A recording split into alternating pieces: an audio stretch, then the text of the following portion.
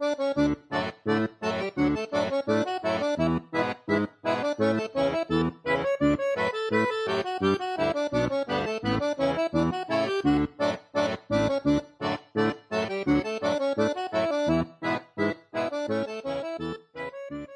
a show so relaxed we don't have an opener. That's right. It's Shore Leave, where we take a little break by deeply researching some topics to talk about on the show. Oh, well, I went deep on mine. Oh, yeah. Okay. Well, don't do that. My only rest is work. So maybe I'm doing it wrong. But we're back. We are back. To talk about some topics that we wanted to talk about. Mm-hmm. Now, they don't have to be related to Japan. Right. It would help if they were. Mm-hmm. Turns out they are. Turns out. But that's what we're talking about. Yeah. Here in the interregnum. That really means it should be queenum. Oh, okay. Regium. Okay, I have no idea. Regina is queen, right? Yeah, because the reg part means that's king. You're between kings, right? Isn't that what interregnum means? I am going to guess that you are correct because it sounds correct. I just don't know 100% sure. Luckily, so this is a show where we can look things up while we're just talking. Yeah, that is true. So that is a thing that we do on the show. You're trying to vamp, but the point is that this is Shore Leave. They don't need to vamp. I do feel like I'm right. What? I gotta be right. I do feel like with the theme song for this show, like maybe we need to sing like a sea shanty or something like that at some point. What? That's 2005. No, that was the beginning of the pandemic. Thank you very much. Don't you remember that? We don't gotta. Yeah, whatever. Oh, was it? Yes. Oh, it was like, that's how long ago it was. Who even knows? Yeah. Well, the word reign itself comes from the root king, right? From Latin rex. Sure. So I think you are probably correct. All right. What a great hour of podcast delight. Wow. Tell me what we're talking about today. Oh my goodness. Well, I wanted to talk about Japan just recently rolled back a lot of their COVID traveling restrictions for foreign tourists. So that's what I wanted to talk about. Okay. So Japan opened back up to foreign tourists on October 11th. So my tale also begins with the restriction of travel. Oh, well, there you go. Tell yours, though. Okay. So they started... Japan had very strict travel restrictions for like the beginning of COVID and like for foreigners. And they didn't start to ease up on them until I think it was June of this year. And they just kind of slowly started amping them up. Before this, there was a cap of 50,000 daily arrivals for foreign tourists. And foreign tourists also needed a visa to enter the country, and they could only enter if they were part of a guided tour group. Okay. So I think people felt like that was pretty limiting. Was that because the person was going to make sure they didn't go anywhere they shouldn't, or that they were, behaving themselves? Or was that because a Japanese travel agency or company was definitely, going to see the benefit of people coming in? Well, this has hurt people. This has hurt the travel industry in Japan. So it has definitely. Right, but this is going to help. This is the thing that's going to help them now, right? But the early people coming. It'd be like if we said no foreign visitors to America now, but except if they are Disney Plus Pass members. But now you don't have to come in as a guided tour. Yeah. But I'm saying before. Yeah. Right. They were, make a little money before. I don't think they were. Right. There really weren't that many tourists. Well, it's more than zero. It's more than... Okay, you got me there. It is definitely more than zero. Okay. But it's not a lot. And plus you have a lot of travel agencies, and that's... Anyways. Yeah. I think it was more to try to... keep an eye on like where foreigners are and like restrict their whereabouts and that sort of thing. I don't know. A lot of YouTubers that I follow who live in Japan didn't like it because they felt like, well, they live there, so they don't have to worry. But like, they're like, this isn't inviting for people. Right. I gotta make content here. It's not. Come on. Right. But so Japan is hoping that this will be a welcome boost to their economy. The yen is at its lowest value against the U.S. dollar as it has been in like 6 months. I think right now, it's about $1 is currently about 145 yen. So the yen is pretty weak. And Japan is also the last G7 country to loosen its COVID restrictions. And they were getting one reason why they opened up besides boosting the economy is because they were getting a lot of pressure from the other G7 countries to, like, you're making us look bad. So these travel restrictions that they have now as of October 11th align with other G7 countries.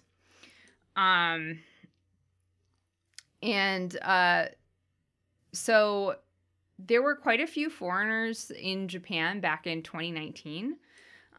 Before COVID hit, there were around 32 million foreigners visited Japan. In 2022, it's just over 500,000 foreigners have visited. That's so what happened to the foreigners that were in Japan when the lockdown started? Well, I guess it depends if you live there, if you've got a visa, work visa, right? But exactly. So can you leave? So a lot of the YouTubers that I follow, I'm going back to that. They couldn't leave for a while because they weren't sure if they could get back in or not. Right. That's what I'm wondering. Yeah, no, but like they started traveling again earlier this year, and because they got the guarantee that they could come back in. Yeah. So yeah, but like for a while there, they were scared to leave because they were like, I'm not, my stuff is all here, but that doesn't matter. Nobody wants to watch a YouTube video about me going to McDonald's in America. Yeah, right. Exactly. That's not exciting. So yeah. And it's been predicted, they're really hoping that they've already seen an uptick in like flights and reservations and that sort of thing, but it's been predicted that international travel demand won't fully recover until around somewhere in 2025. So we'll see. A couple of other things that I read was like a lot of places in the hospitality industry in Japan, like they during the pandemic, they had to let people go because they weren't getting, like, a lot of hotels. Sure. They weren't getting a lot of people to come and stay in them. And so they're kind of worried that they're going to be understaffed. And so Japanese, that's a concern. Nobody wants to work. Yeah, no. Yeah, I wonder if that sort of thing, that kind of rhetoric is going around Japan at all or not. Yeah. But a YouTuber mentioned too that something that was kind of shady that they noticed recently is since Japan has opened up, that the hotel prices have gone way up. Huh. And like while the pandemic has been going on, they've been able to travel to, pretty decent sized decent hotels and like pay maybe like $50-$60 a night. And now it just it just went way up. It's like, come on, guys. That holographic velociraptor just bought a boat. Yeah, right. Exactly. Is that a holographic boat? Yeah, I wonder how the love hotels are jacking up their prices too. I would love to know as well. Yeah. I would say probably less. Yeah, I would say probably less too. Because they're like, look, man, it doesn't make money either way. Yeah. That's well, I guess it's good to know that profit knows no nationality. Yeah, I know. I mean, you do have to be careful. Some love hotels, like, they will lock you in the room unless, like, you or like, I want to go out. Like I was watching a video once and like they ordered room service and you don't get a key because you just you're like, I'm going to this room. I paid for this room. And it's like you get there and it's unlocked and then you go in and they lock you in and then they couldn't get out. I don't know. You had to call the front desk to be let out and stuff like that. So what, like if the fire alarm goes off, all the doors go open, right? I would think so. What do you do? Yeah. But it's weird. It's a weird thing. I feel like security is kind of weird because if you don't get a key to your room and everything too. Anyways. It's different, but one thing that a lot of people in Japan are concerned about is that foreigners won't be as mindful about wearing their masks in Japan as Japanese people are. Like, right. So there was never a mask mandate in Japan at all during the pandemic. But they didn't need to have one because the vast majority of people just wear it anyways. There's going to be some people who don't. But masks, I think, are typically required a lot of places indoors still in Japan. But a lot of people, you walk around the street, a lot of people are wearing them outdoors too. Sure. So I guess that's something to be mindful of. When you travel to Japan, wear your mask. And also just be respectful of like the hotel's policies, like wherever you are and everything. And like if they have like stay locked in your room. No, don't stay locked in your room. But like if they have like COVID restrictions and that sort of thing, just be mindful of that and respectful and that sort of thing. Yeah. But it's exciting because they kept rolling back the restrictions, but just slightly. And it's like, when are you guys? When nobody wants to go on these guided tours. That's not so much fun. It doesn't sound like a fun time. And it's like, oh, when we allow foreigners to travel the country with more freedom, they want to come here. How about that? So anyways, it'll be interesting to see, how many more people will travel to Japan now that it's open. So isn't that what Japan's always wanted, though? What? You can come to our country, but it's like you treat it like a museum. We'll just guide you everywhere. I mean, in some ways, I think yes. No yelling on our public transit and throwing up outside of our sake bars. Yeah. Just again, we're walking and we're walking. Yes, I do think. Look, the palace. And yes, we're walking. Cherry blossom. All right, now get out of here. I do think there's an awful lot of that. But I do think this will help Japan's economy a lot more than some of the other things that they suggested. I don't know if I've mentioned this to you or not. What, like shower with a friend or something? What are they? No, but like there was this article, or no, it wasn't just an article. It was something. It was from the government.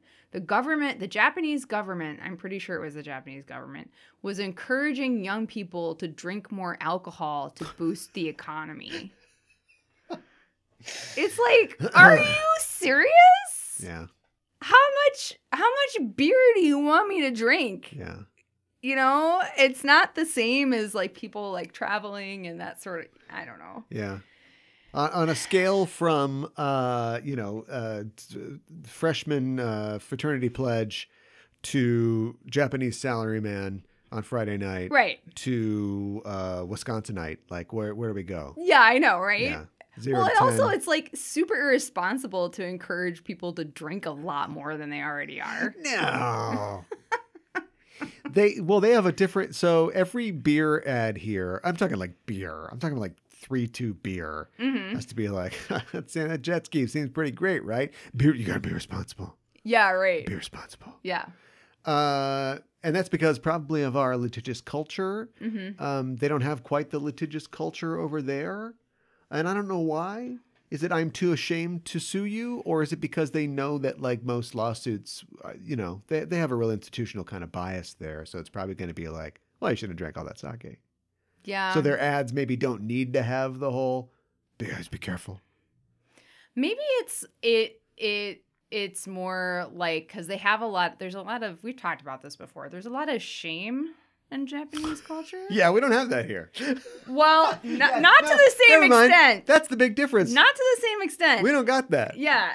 And also I think that, you know, just this idea of like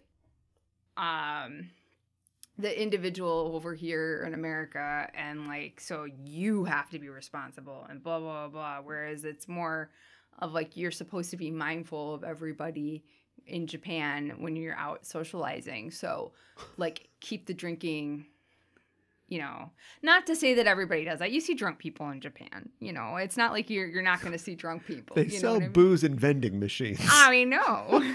Well, I think that like, we couldn't have that here. It would be booze and vending machines. No, it would be Armageddon 24/7. It would be like, you'd get high schoolers getting buzzed going to school. So they're you know, shop classes is early. You got to you know, get out on the run. So they have that because of their responsibility, but because of that, you are always going to have people who can't or refuse to be responsible, and so therefore you have, you know, piles of puke. But piles of puke per sidewalk tile are much lower there than they are here. True. Yeah. Yes. It's kind of like the I don't know. It's like well, I don't have any numbers on this, but it's weird because we're weird about sex. Yes. This isn't even my thing. This is an extra for you. We're weird about sex, and so we get weird about sex. I don't know if there's anybody keeping like mole women in basements in Japan. Wow. Don't have basements in Japan. Well, we got that going on here. Yeah. Do you know what I mean? Yeah. And we're weird about sex. They are both weird and not weird about sex, and maybe it has to do with the shame threshold, because they're like, do whatever you want. I don't want to see it. Yeah, right. Do you know what I mean? Mm-hmm. And then some things have, you know, reached out into like, if an adult bookstore gets pushed to, you know, the tracks across from the airport here, it's in a train station, like maybe not the busiest train station, but it's just like next to the McDonald's or the FAO Schwartz or whatever. Mm-hmm. But they're like, but you like, just, you know, keep it, you know, do it on your own. Right. So I don't know, whatever. There's something to say for even the most pervert is like, well, but I'll do this at home. Right. In the privacy of my own domicile. Yeah. All right. Well, foreign people can see those perverts now. That's right. Japan's opening back up. That's right. Well, speaking of shame, it's time to throw your shame away. Just like the subject of my section, the gay Electro Ronin of Japan. Oh my goodness. The Leonardo da Vinci meets Don Draper of Japan. A guy named Hiraga Gennai. All right. Let me tell you about this guy. Okay. He's pretty incredible. And I believe that he is known in Japan. Americans are always, we don't really care about other foreigners' accomplishments generally. And especially being on the other side of the East-West divide as far as learning here goes. I'm surprised I never heard of this guy because he was very influential. And like I said, he is known and honored in Japan. But a very interesting guy from a very interesting time. He was born in 1728. And he was born the third son of a very low-ranking samurai. Okay. This is a samurai family that was defeated by the Takeda clan. Okay. In those times, in the this is the cleanup after the beginning of the Tokugawa, period. Yeah. The Takeda clan was out kicking ass, and they sent these guys down, and so they had to kind of flee south, and so they ended up in Tsunuki province in Kagawa. Okay. Which is down south. And so they were like samurai in name only. They were basically farmers, very low ranking, low income. Despite that, though, still a noble. So this third son, never going to see any authority or anything like that. He still had a teacher. And so he was a prodigy. He was a very smart, gifted child. He studied haiku poetry and Confucianism and Kekajiku, the hanging scrolls, and also studied natural sciences and herbology at a medical doctor in town there, Interesting. and eventually learned so much that he became a pharmacologist Huh. and an herbalist at a feudal lord's castle there. Okay. So he was like, an apothecary, basically. All right. He later then became, was given the official position of the herb cultivator of the local daimyo. Now, that's at the age of 18. A couple years later, his father died, and he became the head of the family.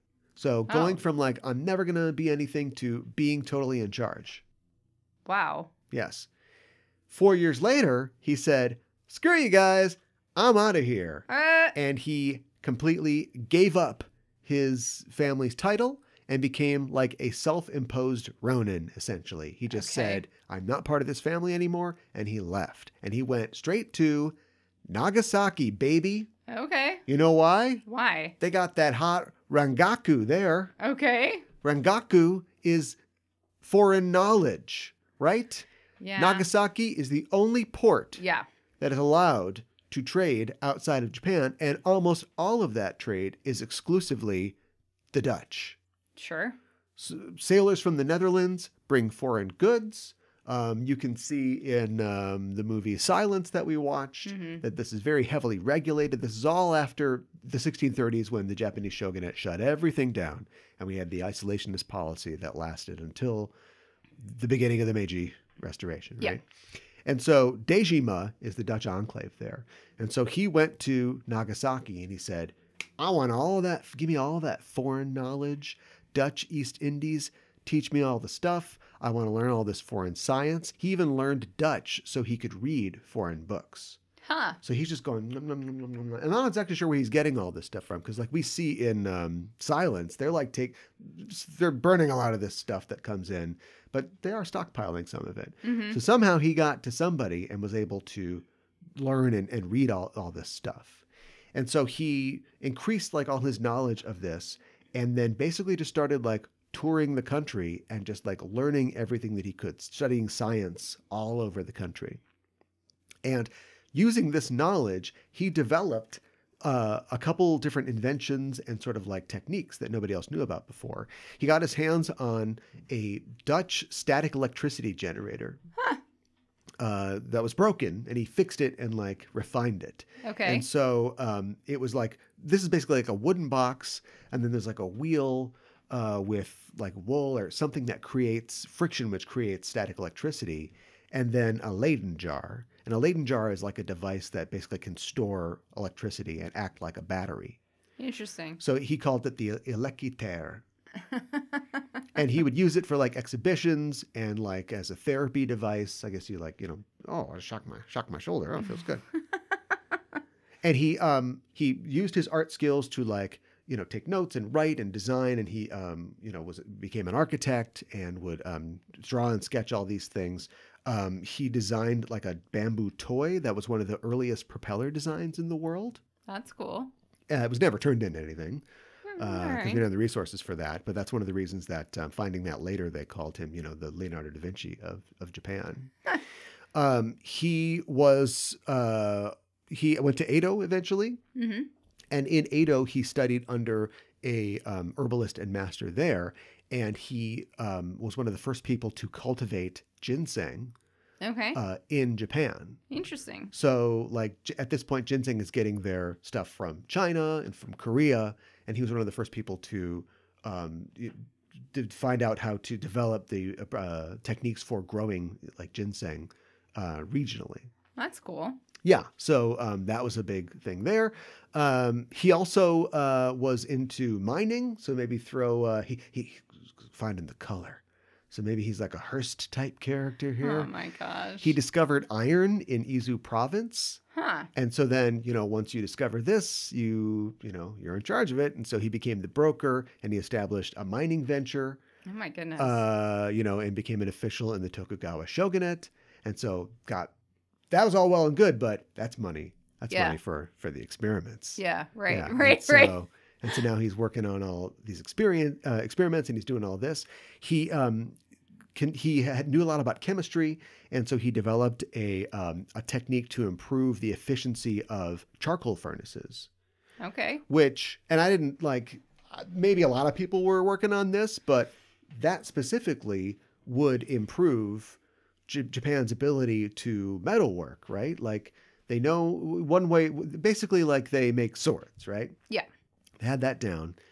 And that's a technique that is, passed through swordsmiths and like smelters and things like that. But like he, he improved the efficiency of charcoal furnaces, which allowed for like the construction of like more industrial type things. Now at this point, they're not like industrializing the whole hog, Right. but all of these techniques are already laid in by the time that they decide to start doing this. And so he, there's like a certain type of like river boat that he helped design. That improved trade and that sort of thing. Like this guy was just like, he was all over the map. Yeah, it sounds like it. And he also... In a positive way. Yeah, right. Well, he was literally all over the map. He also... so he would travel back and forth from Edo to Nagasaki because he always had to go and pick up the new science juice. Sure. And one time he was traveling through his home province and he found a large deposit of clay there. And so he petitioned the government to, once again, flip that shit and set up workshops and kilns that would allow Japan to increase the production of its own stoneware. Because again, at this point, they're still relying on the mainland for a lot of their stoneware, especially the fancy stuff. Sure. And so they changed that. They started creating their own pots and own art. And he used his chemical knowledge, his knowledge of chemistry, and also Western and Japanese aesthetics to create his own pottery style. Interesting. Called Gennai Ware. I've heard of that before. Yeah. And it is basically, it's a lot of different styles, a lot of different expressions of it, but it involves these like vivid green glazes. These kind of like enameled, sort of shiny, sort of green colors. And art styles. He was an expert on foreign art. That's one of the things that he always did when he went back to Nagasaki, is he'd buy art and books. And he mentored the retainer of a lord that he was working for. That guy was Oden Naotake, who ended up creating the Akita Ranga school of Western-influenced paintings. Interesting. So while Europe has yet to create a bunch of prints copying Japanese ukiyo-e, right? He's helping Japanese create essentially the deck the walls art, sure, for rich Japanese people, sure, ripping off Western styles. He also wrote a bunch of books. Wow, this is incredible. So when did this guy sleep? I don't know. Maybe he invented Japanese cocaine. I don't know. One of his books was called On Farting. Wow. Or Hohiron, the Theory of Farting. Oh my God. And he puts himself in this book. It's a satire. He has a debate with a samurai over a peasant who had become a popular entertainer called a fartist. Wow. Now, I'm not sure if that's a pun in English, right? Yeah, Maybe there's some kind of pun that works the same in Japan. I don't know. And so this guy would he would perch himself on this bridge and he would play songs with his butt and stuff like that. Oh my God. And the samurai be like, this is ridiculous. This guy's just farting. This is just the air that poop makes. What is this? But Gennai's like, this is a commendably unique talent, and I'm not sure that he really believes that he's putting himself in the story. He's a character in the story, but it is a commentary on the commercialization of art, which he has a perspective on because he is somebody who has absorbed foreign art. He's compared it to the national art, and I don't know how he compares the two exactly, but he's basically saying art is in the eye of the beholder. Sure. Which I think is, I'm not sure where they were at in terms of art appreciation and art commentary, but that's something that we say now, in the West. So I think that's really interesting. He had another book called Nina Shigusa, or Rootless Grass. Okay. And it's the story of, it takes place in hell. It's the story of Enma, the Lord of Hell, who falls in love with Kinkunojo. Okay. Kinkunojo-e, who is a Onagata. Okay. that is a male actor who plays a Yes. female role in a kabuki show. Interesting. And so Enma becomes so infatuated with this Onagata that he sends a kappa to go retrieve them and bring them back to hell so he can marry them. Okay. And the kappa, of course, is a mischievous spirit. Yeah. So the kappa's like, what do? I drown people. I'm going to drown them. So when I drown them, they'll die and they'll go to hell and then That works. Job's done. Yeah. Send them off by FedEx. No problem. Right. But the kappa, this Onagata is so beautiful that the kappa falls for the Onagata as well and doesn't want to see them go to hell. I see. So the kappa brings back a less attractive Onagata. Like thinking that they wouldn't notice? Yes. Oh my goodness. So Enma's like, this isn't who I asked for. Yeah. You're fired.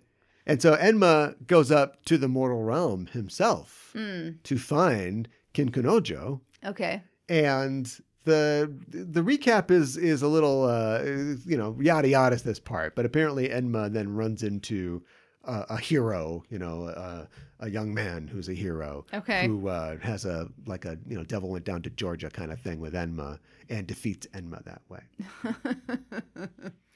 So, I don't know if that's like a satire of something. I don't know. I'm not sure what it's supposed to be a satire of. Yeah. It's also interesting to note that Hell is in the midst of a large construction project. So he's putting a little bit of his own life in there because That's funny. He was a foreman and an architect as well. He also has a famous book on the joys of love with the same sex. Okay. Because that was his thing. He was full on into that. That's cool. Homosexuality, as we've talked about in Japan, the attitudes have changed over the years. Yeah. But at this time, homosexuality, sex with somebody of the same sex, had been around for millennia in Japanese culture. And bisexuality was essentially like, fine. There were no real laws against it. Samurai definitely at least had to have a wife to pass on their lineage, or any royalty. But, basically you could just, date whoever. Right. And young samurai were often in relationships with older samurai. Sure. And that was seen as like, mentorship, training in the art of devotion. This is wink, wink, nudge, nudge, say no more. Right. Though hanging out with women made you a sissy. So you could date a woman, so weird. be married to one, have sex with one, but you spend time with dudes. That's weird. So even in your bisexual paradise, you got a little chauvinism in there. Yeah. Because you have to. That's disappointing. At this time in the late 17th century, homosexuality became very popular. Okay. That's when it really started to pump up a little. Okay. And so, and so one of his works was all about like how great it is, and people that date women, they don't know what they're talking about. Forget about that. And it's had a lot of poetry and stories about that. I said Don Draper before. You did. Here's why: he used his writing ability and his artistry to to sell a little bit. He wrote about the commercialization of art. He wasn't above putting it into practice himself. Okay. He actually popularized Doyo no Ushi, the summer day of the ox. Okay. Which is between July 20th and August 7th, somewhere in there. It is a festival and is the most popular time to eat eel in Japan. That was all him. Really? Yes, that is the day. On that day, the eel is through. We're going to need a lot of eel for that day. Make the order now. The eel sales are through the roof. Okay. And it all started when his friend had a grilled eel shop. Okay. And asked him if his friend had any ideas on how to sell more eel. We got to sell this through. Uh-huh. And so Gennai's idea was to put up a sign that said, "Today is the midsummer day of the ox. So you got to get your eel." And everybody's like, what does that mean?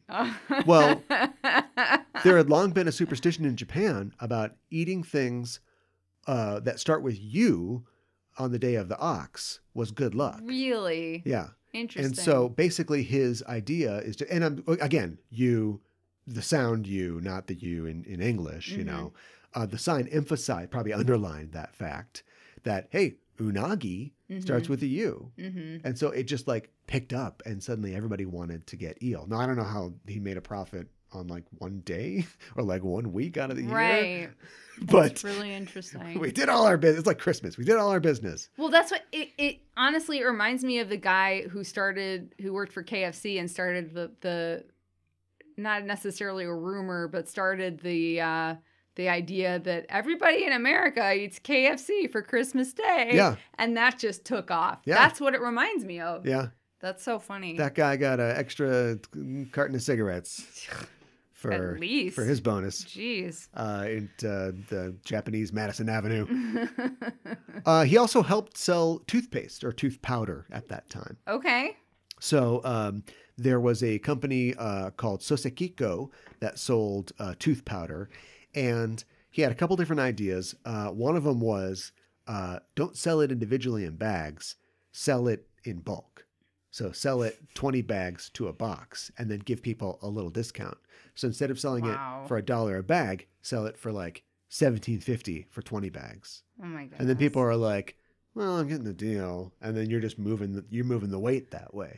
Which is like, that's people do that still today. It's a big brain move. Yeah. 10 hot dogs in a package. You got 8 buns in a package. I hate that. Right? I hate it. So you're always going to be on the loop. He also wrote a pamphlet for the product, and there's no direct translation, but like the idea I got from it was basically like an aw shucks soft sell. It was like, hey, you know, you probably use tooth powder, but if you used Sosekiko tooth powder, you're going to be happy. No. I don't know what's in it, but they tell me that it's the best. So you should probably try it out. Oh my gosh. It's so great. Oh my gosh. You know, it's like they're toasted. Yeah, you know what I mean? right. It's like it made no claims about the product. It's just saying, hey, this is pretty good. You're gonna be impressed. Yeah. It's like that is modern advertising. Yeah. Right? Yeah. There's 14 things that we can't tell you about it because of the FDA. Right. Or we have to have a guy go, if you try this, you'll bleed out of your butthole. Right. Kind of in sotto voce, but they're saying like, this is the best. Yeah. Make that little cloud that follows you around just not be there sometimes. Yeah, right. Antidepressants. So it's genius. So yeah, he was hard drinking, boy loving, ad writing, electroshock giving, cool guy. It's never derailing. It's never derailing. This guy was like super talented. Until it derailed. Yeah, okay. So it all came crashing down. This is the middle act, but there is no last act of the Behind the Music. He killed some guys. Whoa! Yes. So nobody really knows. I did not see that coming. He was arrested for killing some guys. And because they didn't have CSI, and I guess they didn't like do the first 48 where they just break somebody down, we don't know exactly what happened. There's a couple different theories. One of them is that he killed one of his disciples because he had, I forgot to mention, a lot of people that studied under him. And also maybe practiced the art of devotion, who can say? Mayhaps. Say no more. And that he killed one of them in like a drunken sort of self-pitying rage over not getting the recognition he deserved. Which, oh my gosh, I can kind of understand because we don't know who he is. Yeah. Right? Yeah. And even at the time, maybe he felt like he wasn't getting enough recognition. He certainly was compensated monetarily. He had his clay mine. He had an iron mine. He had all that tooth powder money. Yeah. He's living on tooth powder money. Yeah. It's also said that he may have killed some workers who were working on a feudal lord's mansion. He had been contracted to renovate and repair a feudal lord's mansion, and he might have shown up to work drunk and got confused and thought that somebody had stolen his blueprints, and so he like killed 2 guys. I should mention he carried a sword around all the time. He was really good with the sword. And so he got arrested, and he was in prison for like a year and died of tetanus. Oh my gosh. In prison. Or did he? What? Did he die? What? They held a funeral. They wanted to hold a funeral, but the shogunate said no. So they held a memorial service. No body, no tombstone. Huh. And so theories persist to this day that possibly he was spirited out of prison. Oh, okay, and sure. continued to live his fabulous life somewhere else. But if he continued to live, wouldn't we have known about it? Because this guy, like, seems Possibly. like there's no earthly way he could just live a quiet life and not Possibly. do anything amazing. Maybe he learned his lesson. He took all that tooth powder money and he there's a undiscovered lab in the mountains somewhere where he's doing he's Japanese Tesla thing. You know, he's got like a cyberdrome or something like that. Oh We my don't God. know. He's still alive somewhere, right? So they said that he couldn't have a funeral, but they did have a grave and a memorial put up at Asa Kusabashi. But after the Great Kanto earthquake, that was moved to Itabashi. Okay. So there is still a grave in Shido to this day Okay. for him. Behind his grave is the grave of Fukusuke, his longtime manservant, Okay.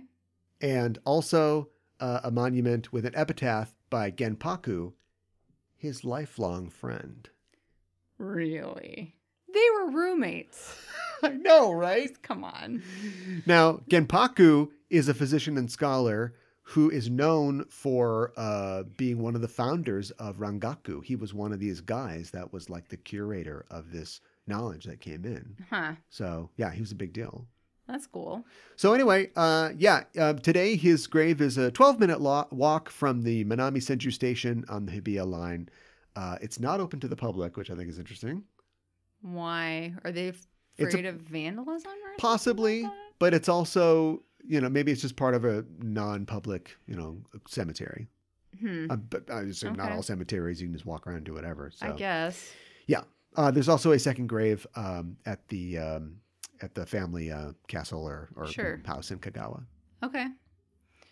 That's cool. Well, what a fascinating guy. I can't believe he killed some guys. That's like I definitely did not see that coming. Well, I'll tell you, he has not been forgotten. Yeah. He has shown up in anime, Okay. and we're going to talk about it right now. All right. He often shows up in historical anime That makes sense. or manga. Mm-hmm. He has been in some kind of not exactly historical anime and manga. He was in the anime Read or Die, I've heard of that. which is maybe on our list. I'm not sure if he's on our list or not. Read or Die, but we got to put that on there. Yeah. And apparently in Read or Die, they clone historical legendary figures. It kind of sounds like Clone High, and I wanna watch it now. Okay. In the anime, he uses his Elikitir as a high-powered weapon and tries to destroy the White House. Oh my God. So, gotta check that out. Oh my But goodness. that's on the list.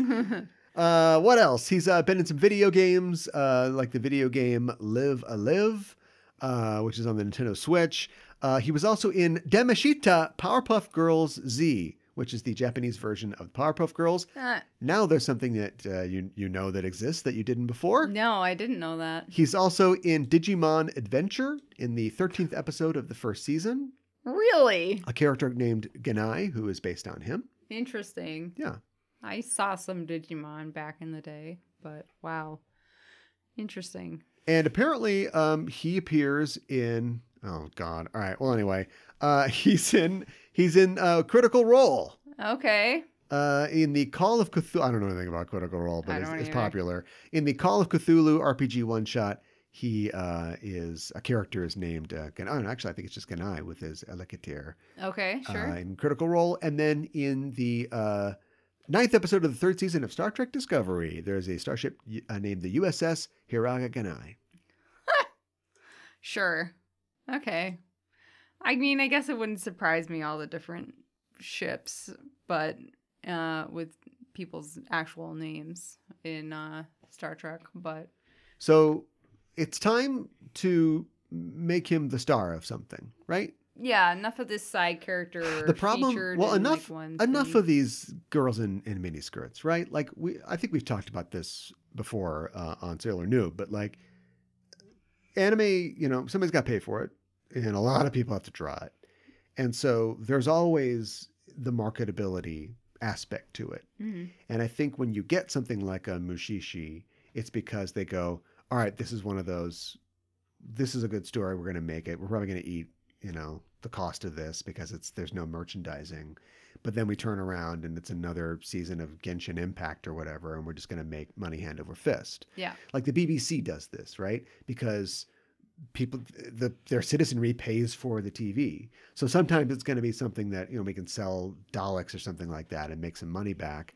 But sometimes we're going to do Bleak House, and everybody's going to say it's great and it might win a BAFTA, but we're not going to make any money off of this. Right. So the next time we're not making any money off of this comes around, do a historical thing. He made amazing devices. So if you want to add a little elevated history, a little sci-fi into it, that'd be fine. But yeah, let's get the life story of Hiraga Gennai. Yeah, that'd be cool. That's what I want to see. Yeah. No, I definitely watch that. With all of his cadre of lovers and lifelong best friends. Oh yeah. He had a lot of friends. Yeah. Got a lot of lovers that he calls friends. Yes. Good with a drunken sword, but not too good. Maybe you don't have him kill anybody in the anime. I don't know. His sword is, electrified, so it hits you, but it's like... Yeah, right. Exactly. It's like, watch out, he's drunk. Get out of his way. What's Give new? him a lot of room.